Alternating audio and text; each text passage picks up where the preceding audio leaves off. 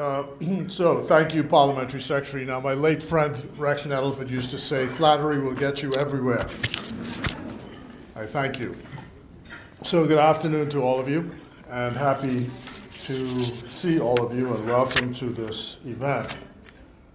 And to quote my other late friend, Sidney Poitier, when he received his Oscar, he said, "It's been a long journey to this time." And it has been. And Al Dillette, when he was speaking earlier today, mentioned the personal connection between myself and himself, and if you permit me, I'd just, Prime Minister, like to go down that personal journey. Because when I woke up in Toronto this morning, I thought, when was the last time I was here for some kind of official event? And then I went and looked back at this memoir that I had written shortly after the death of Lyndon Pindling in 2000.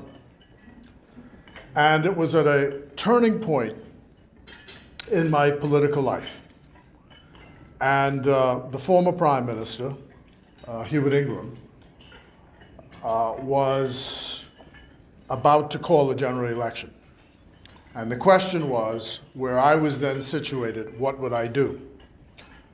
We had an arrangement that in exchange for certain actions on my part, there would be a certain response on their part.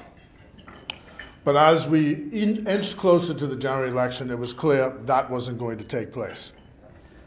And Lyndon Pindling had been in touch with me a couple of weeks before that to say, it's time to come back home. So I flew up here to Toronto, and CIBC was then having a reception for the former Prime Minister. He was here on a business visit. And at the meeting, in front of everybody else, he made it clear that I was at a dead end. Bill Allen, the then finance minister, came over to me and said, "Well, I guess that's it, eh, Fred?" So I said, "Well, yeah, I guess that's it." But you know, they say in the movie The Sound of Music, when the good Lord closes one door, he always opens another. So said, I returned home, and of course, now you see where I am. And it causes me, we were all together, all of us sitting at the Carifta Games in Nassau during the last week. And in the protocol list, you know, what am I, number 3 or something like this, and former prime ministers come after the whole cabinet. And I didn't want to quite say, ain't God a good God, but I'll say it anyhow. So I just thought I'd mention that. And I say that to the younger politicians here, and those of you who are interested in public service, that in the impatience in our present electorate for things to happen instantly, that things often take a long time. And if there's a mission that you have to be serious and assiduous in that mission and unidirected in getting it done. And that is why I'm so pleased that we are now at this point where we have a Consul General in Toronto.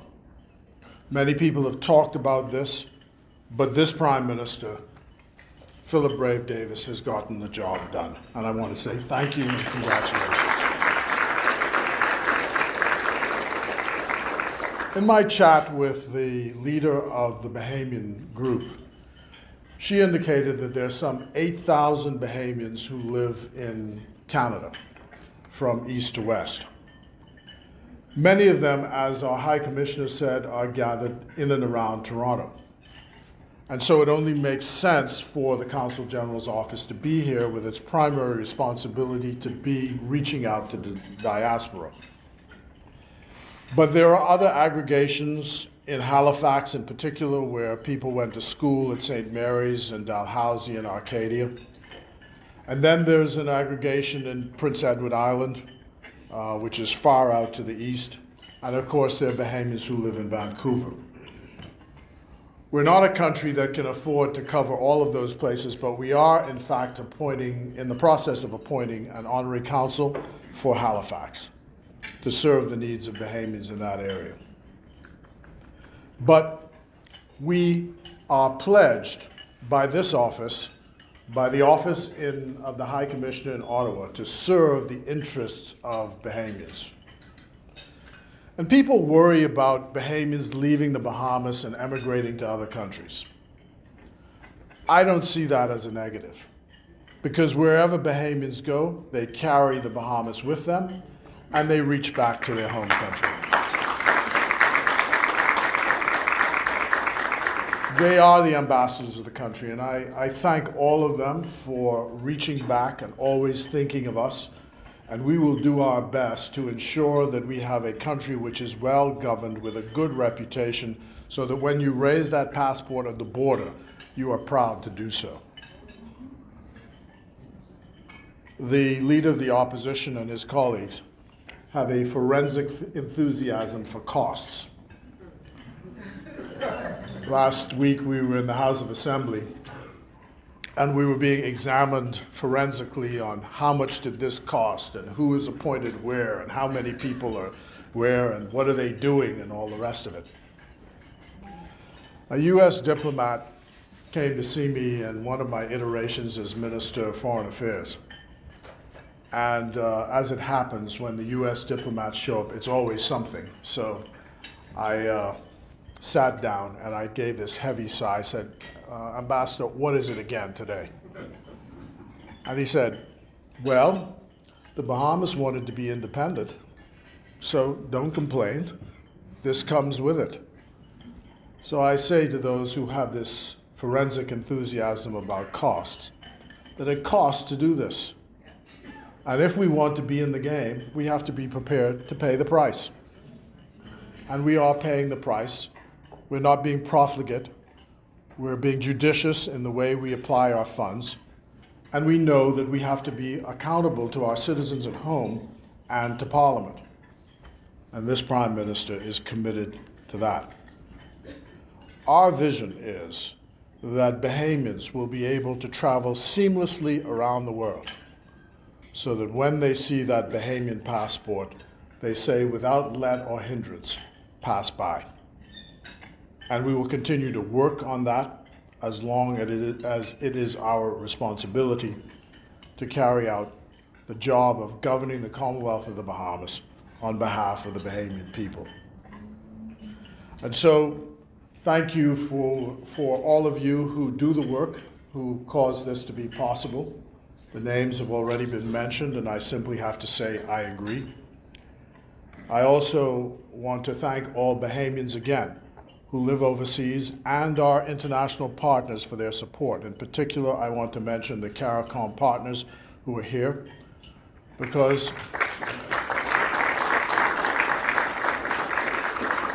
another aspect of our foreign policy is that we are committed to functional cooperation with our CARICOM neighbors. And this Prime Minister does nothing without checking with his colleagues in the region before a decision is made about what our foreign policy decisions are. And then to the Government of Canada for permitting this office to be opened and for all the support which Canada gives us, both in material support, financial support, business investment, tourism. It is a wonderful relationship. Your Prime Minister, Justin, came to the Bahamas as a little boy with his father, Pierre. They had a friendship with Dick Birch, who owned the Small Hope Bay Lodge, now owned by Jeff Birch, and he and Jeff are friends to this day. So he knows the Bahamas well.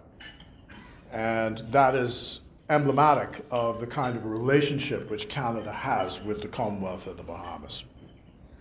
And of course, we share membership in the Commonwealth. Thank you to the people of tourism. They too are our advanced soldiers overseas. And you do a great job in attracting people to our country, and I'm pleased that the Parliamentary Secretary was able to be here to represent the Minister. So you know a bit about our vision, a bit about my personal journey, and now it's my honor and privilege, having said all those things, you can forget everything that I said, because the person who's really going to speak is going to say what's really important. He's our Prime Minister, led us to a magnificent victory in 2021 against many odds, and please stand and welcome him to give his remarks.